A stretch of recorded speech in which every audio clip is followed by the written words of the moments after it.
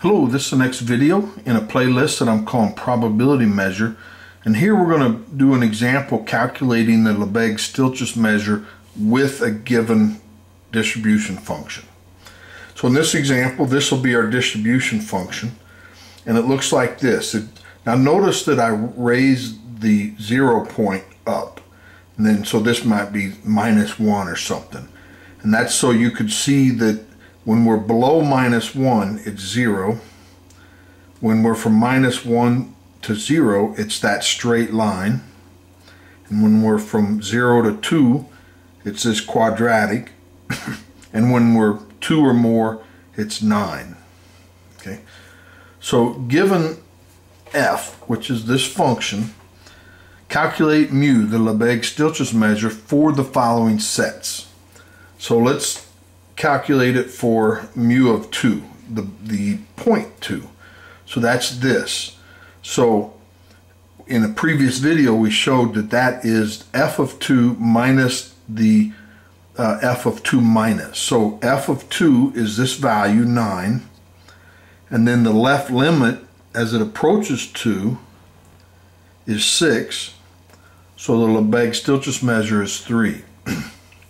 Now for this interval, -1/2 to 3, closed on the left, open on the right. So -1/2, let's look at 3. So we're way out here at 3, so it's 9. Or in previous notation, since this is open, it's f of 3 minus. But it's continuous out here, so it's just f of 3, which is 9. And then this one is since it's closed, it's f of -1/2 approaching from the left. So -1/2 here, but it's continuous, so it's just that value, which is 1/2, and so the answer is 8.5. Now the next, the measure of these two sets, the union of these two sets, and their disjoint, so it's just it's the sum of the individual measures. And so this one here, -1 to 0, so that goes from here to here, and it includes 0, so it's 2, which is that, and then the -1/2, it's the left limit, so it's this, so it's 0. Here it's from 1, which is, let's do 2 first. But it's the open interval. So it's the left limit approaching 2, so it's that value. So it's 6, and then 1 is -3, and then add those, you get 5. And so very similarly, if we were to calculate these, the union, or the measure of the union of these two intervals, it's the sum of the two measures. And I'm just going to show the values and let you go back and calculate these on your own time. And so we get 7 1/4. Now this one, the measure of this set, all x, such that the absolute value of x plus 2x squared is greater than 1. Now doing the math here, and realizing this is a absolute value, it's the union of these two sets, all x's in these two unions. They're disjoint, so it's the measure, the sum of the measures, and then I went ahead and added the correct values for each of these, and I'll let you do the mental math on that, but the answer is 7 1/4. Now this is a little more abstract example. Let mu be Lebesgue-Stieltjes measure of R corresponding to a continuous distribution function f. So as a reminder, Lebesgue-Stieltjes of this right semi-closed interval is f of b minus f of a. That's the Lebesgue-Stieltjes. So if a is a countable subset of the real numbers, show that mu of a is 0. Now note that since f is continuous and we're taking the measure of a point, it is f of x minus the left limit of f of x. But since it's continuous, that is just f of x, so the difference is 0. So if we let A be this countable set, and mu of A is what we're interested in, so it's really the union of these points, but they're all disjoint, so it's the sum of the measure of each point, but each point has measure 0, so the sum is 0, and so then we're finished. So if the measure of A is positive, you know, greater than 0, must A include an open interval? And the quick answer is no. And here's a more thorough answer. Let's let mu of R, that's going to be f of infinity minus f of minus infinity. That's the measure of the set R.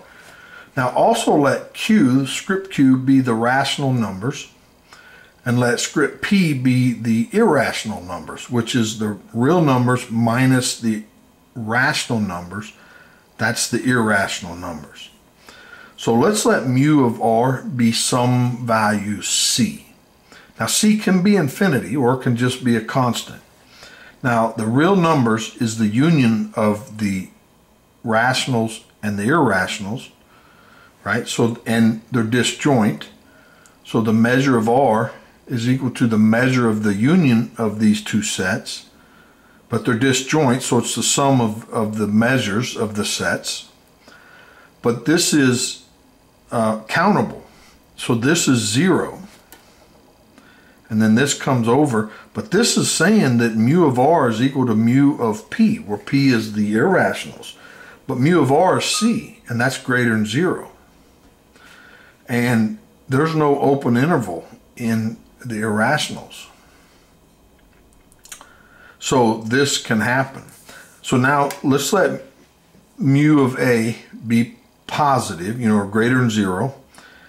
And the difference between the reals and that set equals 0. Now must A be dense in R? So this set. And this is an intriguing question, because if we restricted ourselves to the Lebesgue measure, then the answer is yes. A must be dense in R for this to happen when we're dealing with the Lebesgue measure. But this is the Lebesgue-Stieltjes measure. So it's an interesting question to see if this can happen and A not be dense. Okay, so let's let A be a subset of R. And A is dense. So let me give the definition of dense. And this is actually the definition I like. So dense is A is dense is a dense subset of R if every element in R, the interval of x minus epsilon and x plus epsilon. So no matter how small an interval of every point in R, it contains a point in A. The intersection is not 0. So that means A is dense in R. And so that's what we're asking here. So if the measure of A is positive and the measure of R minus A is 0, must A be dense? Okay, so let's let f of x be this distribution function. So from when we're less than A, less than or equal to A, it's some value C, C1.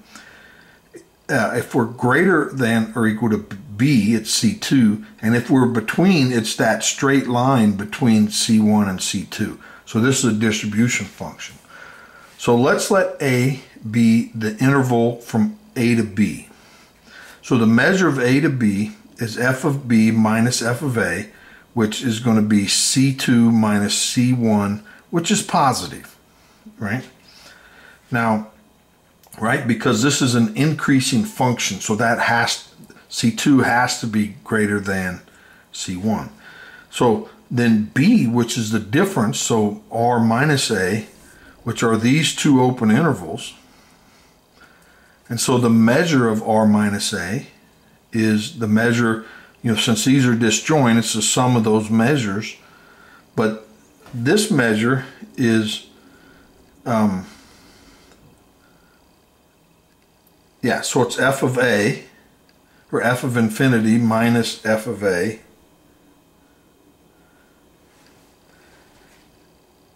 minus f of infinity minus f of a.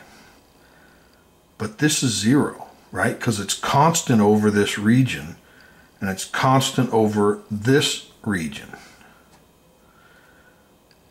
So a constant minus the same value is 0. The constant minus that same value is 0. So the answer is no. It doesn't have to be dense, right? A is not dense in R, and R minus A is 0, and A is not dense. So the answer is no.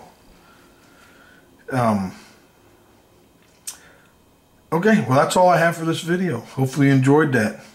I sure did. Please like the video and subscribe so you don't miss the next one. Thanks. Bye.